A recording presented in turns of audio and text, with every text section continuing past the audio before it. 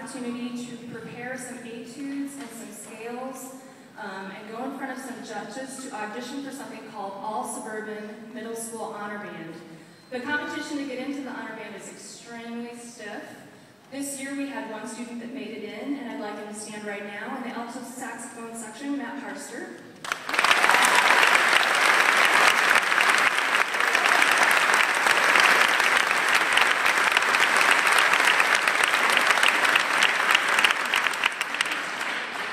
And in the spring we have something that our 8th graders can participate in called Solo and Ensemble Festival.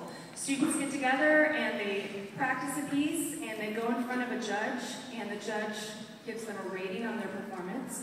Right now I'd like those students to stand up when I read their name, remain standing until everybody is up, and then audience, if you'd save your applause until the end. Starting in the flute section, Mary Kay Gagnapane, Abby McCracken, Angelina Mitchell, and in the clarinets we have Lauren Arata, Michelle Herbst, Isis Jenkins, Abby Mann, Caroline Matz, and Kylie Stone.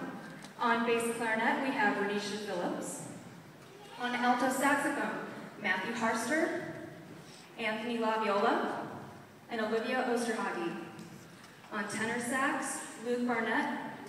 On trumpet, Sydney Seger, Jade Sterling. On French horn, Katie Westermeyer. And also one 7th grader that was added to the mix on that side.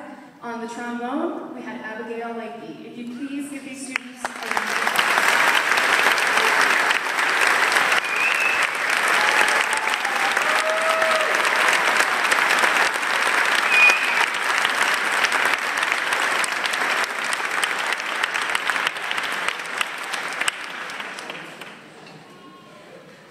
I have one final announcement before I hand the microphone over to Mr. Metcalf. If the mother of Aaron Hammond would find me in the band office immediately following the concert, that would be great. All right, thank you, ma'am. I did want to mention on that Dr. Rockenstein, the great percussion editing by Mr. Arati. He added several of those parts to make it kind of a cool arrangement.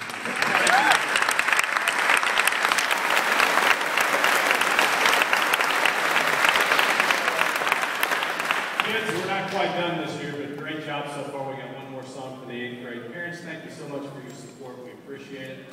Kids, keep up the good work for the rest of the year. And we will finish with our last selection, Fanfare and Triumph. And that will wrap it up for tonight. Thank you so much.